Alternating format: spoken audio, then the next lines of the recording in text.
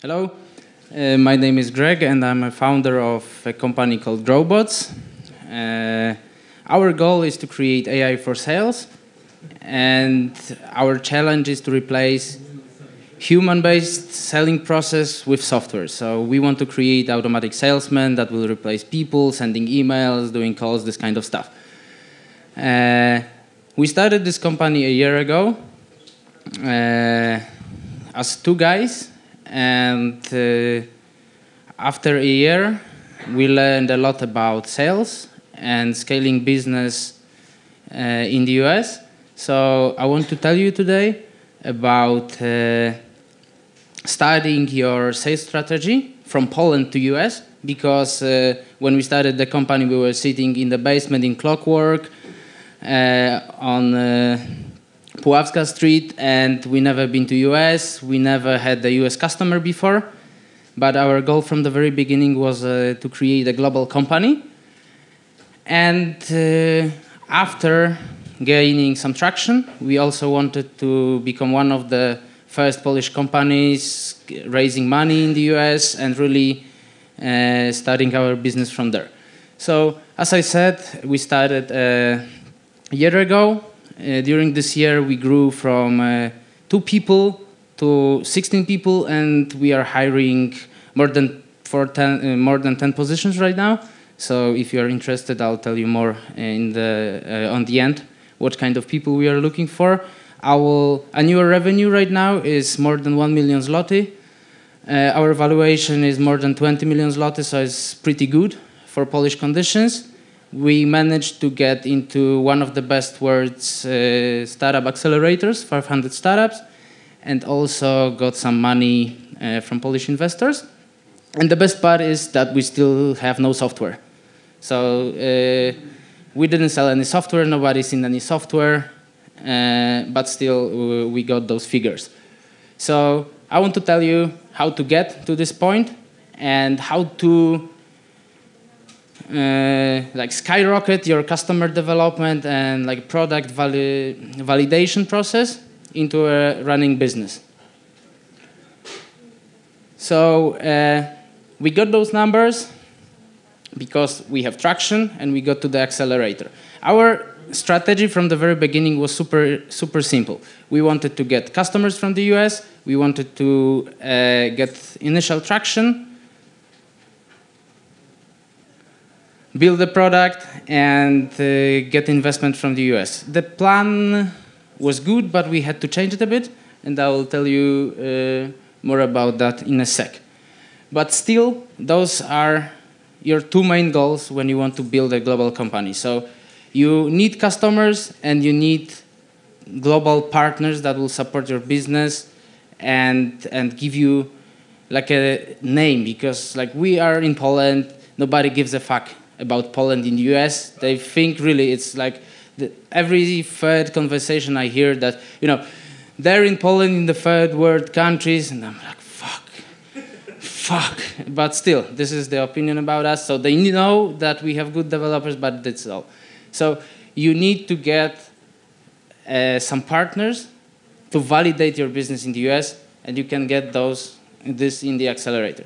All right, but to the point. So as I said, we started from getting customers in the US, and I didn't tell you what our business is about. So what we do is lead generation.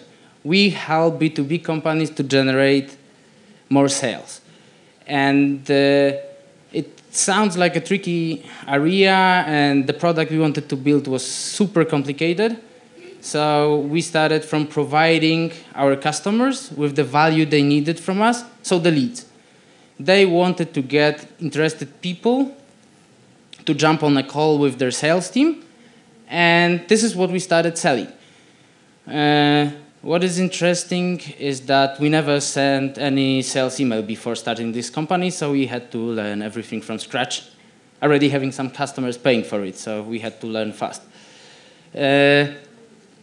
I want to tell you how we started our sales strategy. So we got our initial 10 customers from 2 channels. One was content marketing, and the other was, of course, direct sales, because this is what we do. So we started from creating our own blog before even starting a company. So we started a blog called growthhacking.biz, and we just created 3 pieces of content, and then we wanted to validate our knowledge if we can actually, be interesting to people in the US. So what we did was we contacted about 20 to 30 influencers, and this is super shitty email. I'm really ashamed to see that after a year. So we did all of these mistakes. So I gave access to my account to Luke, who was sending the email, and as you can see, it's obvious that I didn't send this email. He fucking pasted the content from Hackpad where I wrote it, and we added like those really bad parts, like feel free to share it, this kind of stuff. But still, this is a marketing director of Kissmetrics. Oh, sorry. And yeah, it's fine. And as you can see, he was interested in featuring us on Kissmetrics blog. So I wrote the blog post. It was in top 5 of last year's Kissmetrics blog post when you count like shares. So it was pretty good. And it validated that, okay, content marketing can be a good strategy for us. So we created a landing page for our product, and we decided to focus on one influencer because he has the best blog about SaaS growth strategies on the world.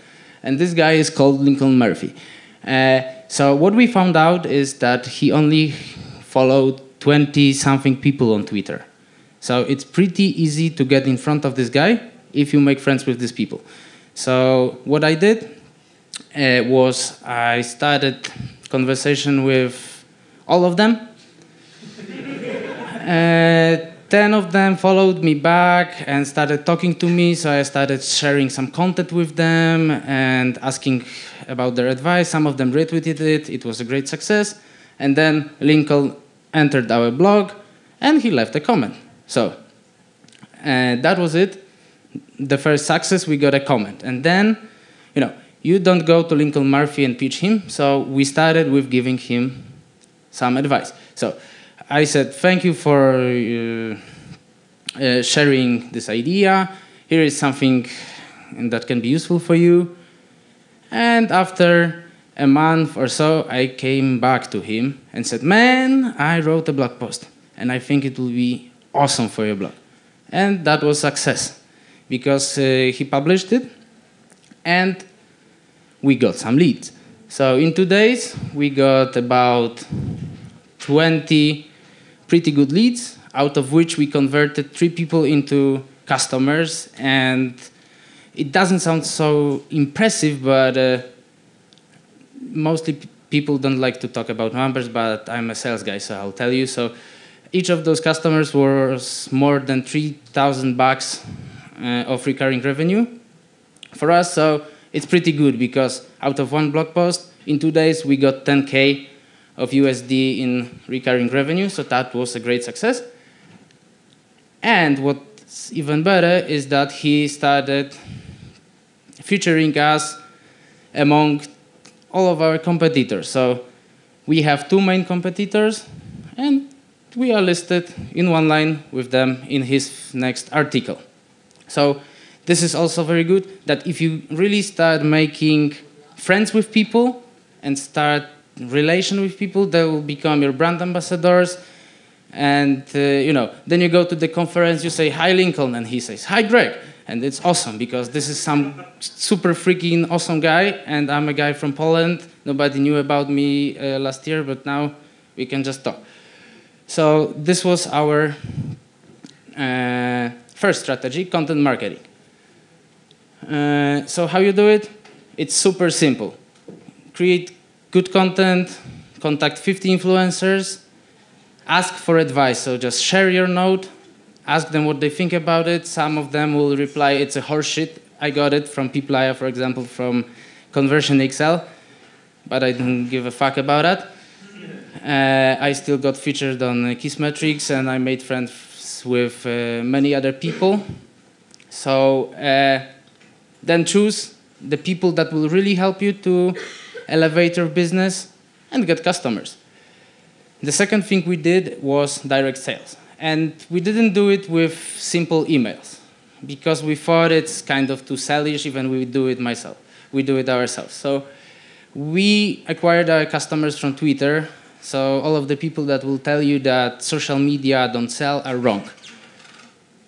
Here is how I got one of the first customers from Twitter. The guy is called Chris Hexton, and he's really awesome guy also. He created a company called Vero, and he's also featured on most of the best startups blogs and one of the best marketing experts ever. So when you got the lead like this, you don't want to fuck up. So this is all great about selling and getting in front of people. When we started the company, we knew that we can do it and we can deliver, even if we didn't do any sales emails before. So we read a lot about that, we did some tests, and when we actually started working with customers, it looked like this. They were fucking surprised it's working because they checked all of our competitors and it was shit. So it was really good for us to find out that customers like what we do. They were happy to pay us, and they became also like kind of brand ambassadors. 2 months ago, I was on the conference called SaaStr Annual, and I met Chris for the first time in person, and he was going with me for like 2 hours and introducing me like, this is Greg, he did awesome job for us. It's great. So you want to get really satisfied customers, and this is what I mean by traction. Not only money on your bank account, but happy customers. We didn't lose any customers for like 8 months straight. And it's pretty impressive when you only start a business and you are just like a few guys in Poland that never did it before. So you want to deliver. It's really important. How to get people, how to get customers on Twitter? Also super simple. Get 1,000 followers on Twitter so you look serious. No one wants to talk with the guy who is followed by no one. And it's kind of painful process because you have to go and follow people and follow people and follow people and delete them, etc., but you can get to like 1,000 followers in a month or two. Make a private list of 50, 100 people you want to convert into customers, start talking with them. They will share article, comment, this kind of stuff. They will check your website. If they're interested, they will fill in the form, or they will tell you, I want a demo. As simple as this. So at this point, we had traction. We had about 10 paying customers. We felt that, okay, we have some kind of product market fit. People want to pay us. We knew how much they want to pay us. The next step was building a product. And to build a product, we needed money.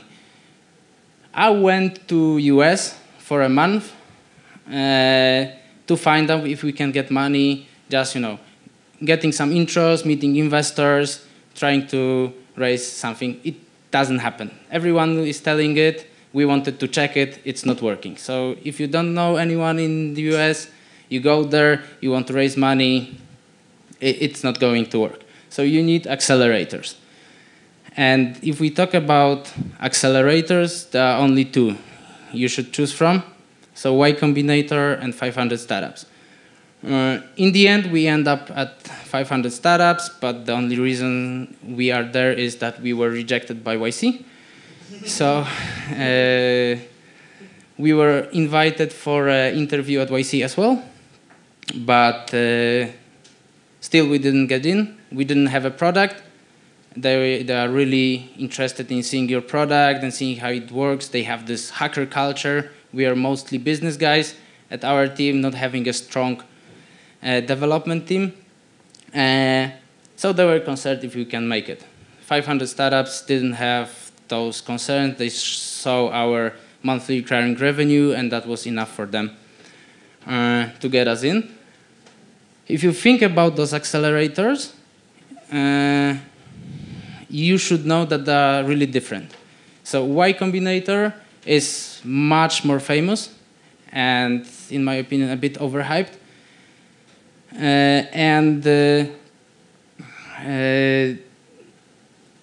If you are a Polish company, you mostly go to those kind of programs to get to know new people and extend your network. And the problem at YC is that they only meet once a week. So this is the first problem, because you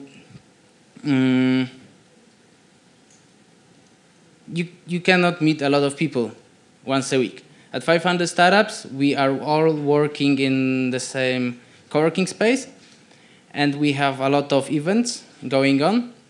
So YC is awesome when you want to hack your product and get traction. So it's like Paul Graham is more about, you are awesome guys, you know how to do it, you just do it. And once a week they are pushing you forward. And of course you will get better valuation at the end. So those are really strong pros.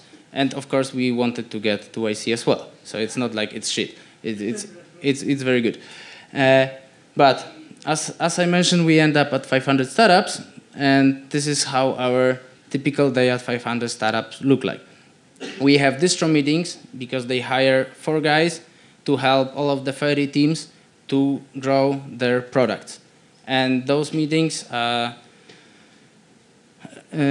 all about growth, traction, performance marketing, this kind of stuff. You have mentors office hours. So all of those guys, such as Lincoln Murphy, are just coming to you.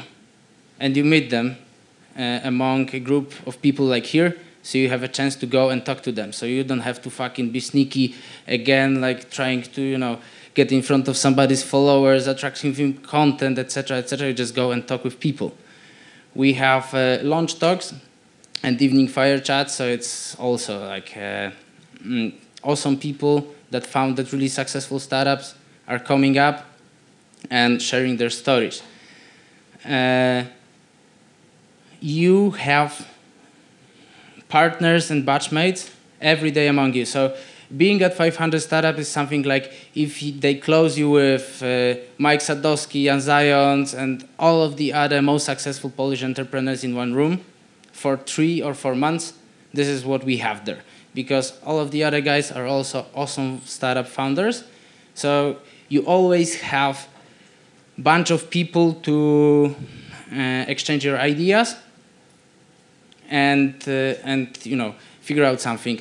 The best example is that, for example, we started hiring salespeople in the US recently, and I never hired the salespeople even in Poland. So what I needed was like a interview script that I didn't even know how to pay them. So what's the compensation model, etc. So I just talked with 10 people, and after a few hours I end up with the full interview script. I knew everything about the compensation.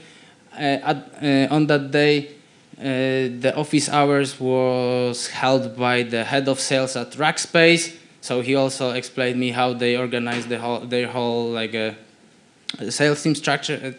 This kind of knowledge is usually not available in Poland. So it's pretty important to go there to the US and really meet those people. And the most important part is that you can get intros. So when you are from Poland, you need to meet people, you need to meet customers, investors, and get, find your way in the Silicon Valley. And intros are your currency in Silicon Valley. So you introduce someone to someone, someone introduce you to someone other, and 500 startups can give you a lot of really awesome intros. So if you really think about building business in the US, this is the most important part. So if you go to San Francisco alone, you will have a lot of meetings. I was there for a month, and I still had like 4 to 5 meetings a day with people. I cold emailed them. I really reached out to everyone in my network to get some introductions. You can do it, but it's much easier when you get an intro from a partner at 500 startups, super successful entrepreneur, etc., etc. So this is the part that helped us probably the most. We are just launching our product right now, and the companies that signed up for this beta are really amazing companies, and I'm not sure if I would get them being in Poland. So I think this is all that I wanted to tell you about. If you have some questions, please ask.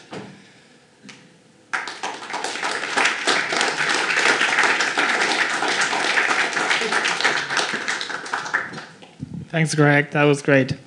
Good presentation. We don't have any award for this one, but if you have any questions, then feel free to shoot it at Greg. Here it is. Can you pass it, please? So I looked at your website, and you're saying you're located in San Francisco, and you also, I have seen, have made your names sound English, like you're Greg, there's Tom, there's Luke, and that's okay because you have said in the US they don't care about Poland. You even said they don't give a fuck about Poland, if I recall correctly.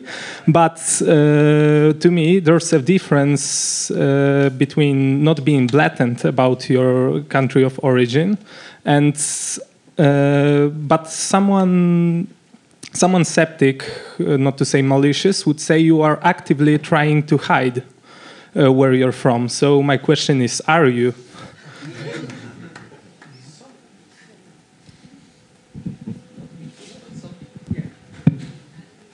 So my point is, this is business, not a patriotic contest. So what I'm trying to do is sell as much as I can, and you know, if I have to pretend to be Greg instead of Grzegorz, and nobody can fucking say this name in English, and still I kept my surname, which is Pietruszynski, and you know, try to explain what your name is. I had an interview at Growth Hacker TV, and that was the beginning. So he asked, "You have to say your surname because I can't."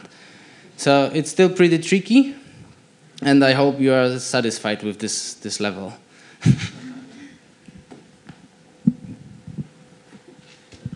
Okay, so I have a question. Why you decided, like, what was the point of time that you decided that you want to go to, what is called, like, 500 startups or whatever?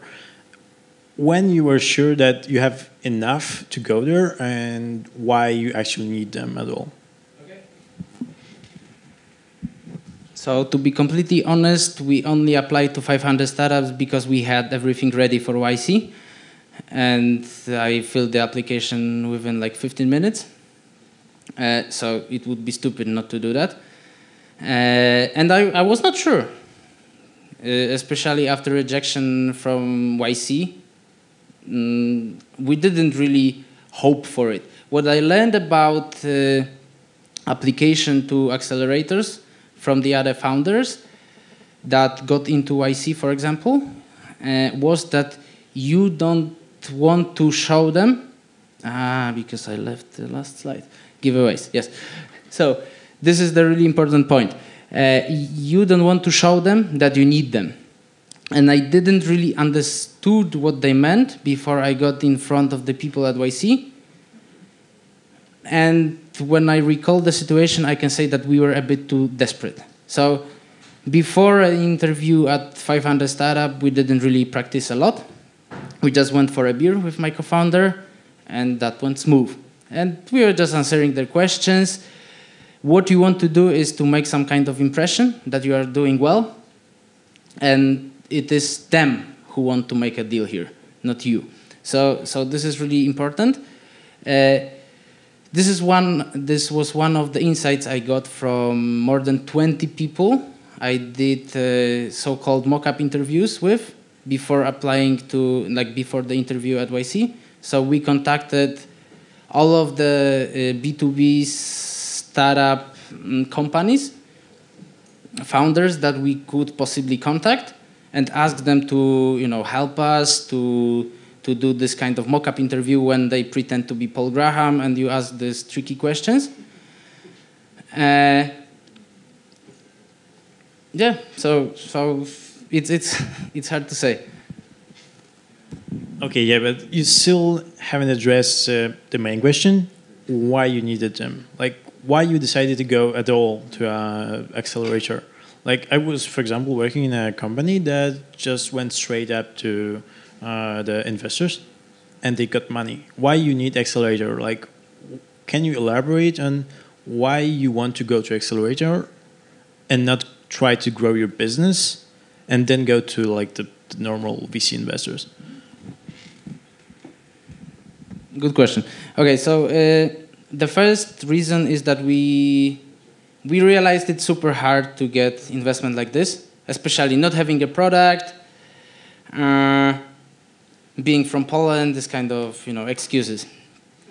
So we realized that accelerator can really help us to start some network in the US and help us in the future. So it's more of the long-term decision, because short-term you can get some investment. You can get investment in Europe, you can get investment in the US from some unknown people. It can happen. You can even get investment from really awesome VC fund, but then you only get the network of this fund. And you are alone in Silicon Valley where, as I said, the currency is interest. So you need to get as many interests as possible. And for Polish people in the US, we decided that it will be the easiest way to get to know as many people as we can.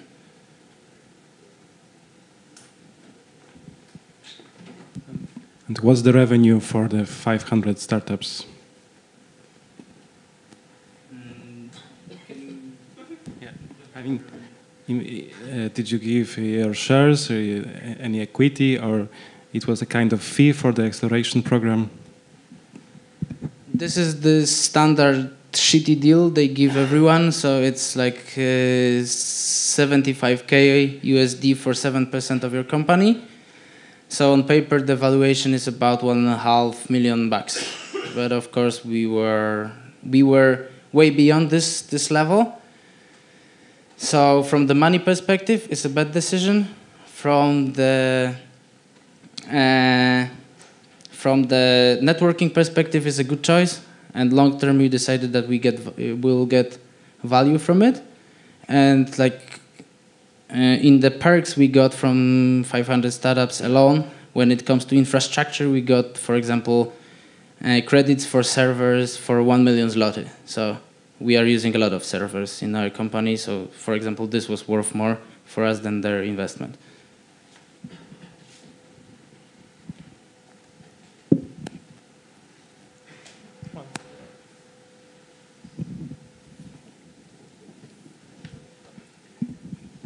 Yeah, I'm Eric, and I'm from Finland, so I'm representing Finland here.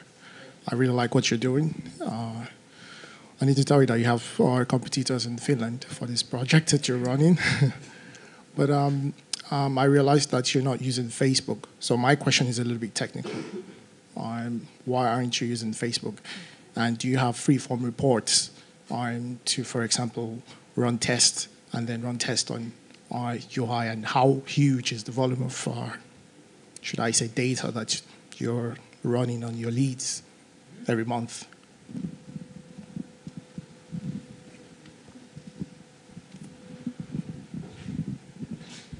I don't have really strong numbers to support this statement, but I think that Facebook is more about friends and family, this kind of stuff, not about your professional life. So I focus on LinkedIn and Twitter. That's it. And when it comes to data, what kind of data do you mean? So how many leads we generate, how many companies we filter, what was our database? So,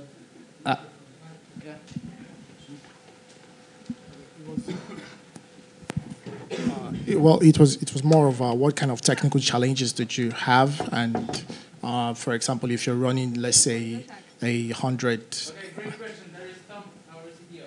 Oh, okay. All right. Perfect. So I can ask the technical guy. All right. So go ahead. So what is the technical challenge that you faced? Oh. Okay. So yeah, I'm Tom actually, and I'm working with Greg on growbots. So we have a lot of technical,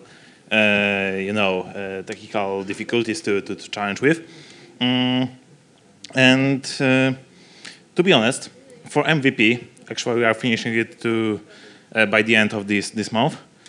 So as Greg said, nobody's seen any product. So actually even Greg didn't see it. So we finishing this by the end of this month, and then we start a really big fight with technology, with AI, machine learning, with big data, and actually we need to crawl everything we see in the internet. So it's the big amount of data we need to connect with. We need to structure this in our databases, and we use a lot of servers. So this more than 1 million zlotys from 500 startups for infrastructure is really good for us. And yeah, we have a lot of challenges. We have this machine learning algorithms. Actually, nobody right now we have one big point to achieve. We actually want to build a software AI for sales. And we need to have a lot of steps before we achieve this point. And we start to build a team of really big, good, great machine learning specialists. And that's the big challenge. We need to build something which is not built yet. Actually, machine learning is about algorithms which nobody knows how to build that, what we want to achieve. And that's the really most exciting point here. So yeah, that's my answer. I think we need to talk in private. I got one more question to you. You mentioned YC and 500 startups. What's wrong with Techstars? That's what's wrong. That would be probably third choice. Okie dokie. Anyone else have a question? Okay, because you've talked a lot about the startups and everything, and I was listening to, I don't know if you know, there's something called Grid.io. There's a company who claims to have created artificial intelligence to create websites automatically. They're collecting money for like a Kickstarter or something, but they are doing it like for 1.5 years or something like that. And many people are thinking that it's a scam. And as I heard from you, you tried to build a product, so you don't have it. You said that you will have like a month to launch it, and you are building it. So what are you selling right now? What are you selling all the time to those clients? Are you selling a promise of a product? What are they paying for? I don't think anyone would pay for a year straight for a promise. So what we did, we decided to deliver the result of our product, not the product. So the people want sales leads, they want to sell more. We were selling them those sales opportunities, and we charged them per each lead we generated. So we were working as a lead generation agency and building product as a part of our agency life to improve our own processes. And this is how we know it's working, because we already generated almost $2 million of revenue for our customers. And the software only automates all of the human process that we already have in place and that we know it's working.